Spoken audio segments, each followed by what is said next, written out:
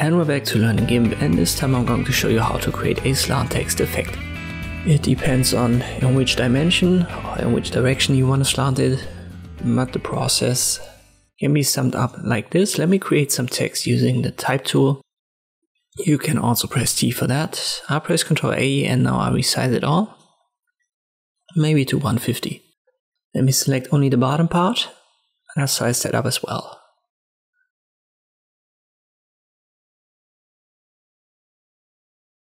I want to have it somewhat as big as my first line. So maybe around 450, 440, that should be okay.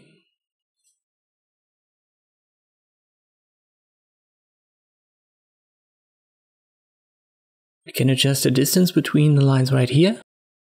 So usually it's set to 0 when you start using Gimp. Let me go down, maybe to 170 negative. You can obviously give it a different color right here.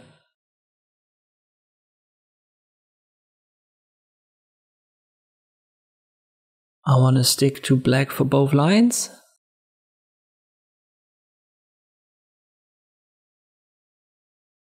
I'll put it somewhat in center, and now I'll press Shift R to have the rotate tool active.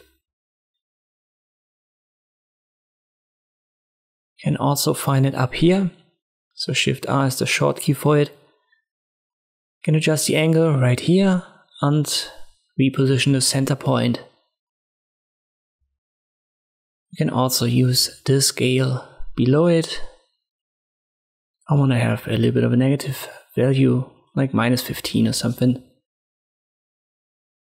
Confirm it via clicking on rotate, and now use the shear tool. You can also press Shift H for that, and you can shear it horizontally or vertically, but you cannot shear it at the same time in both dimensions. So if you would want to have both, shear it in the first dimension, confirm it, and then use this tool again. But I'm already fine with the result that I've got here. And this is how you can create this slant text in Gimp. I hope this video was helpful. Thank you for watching, and I'll see you next time.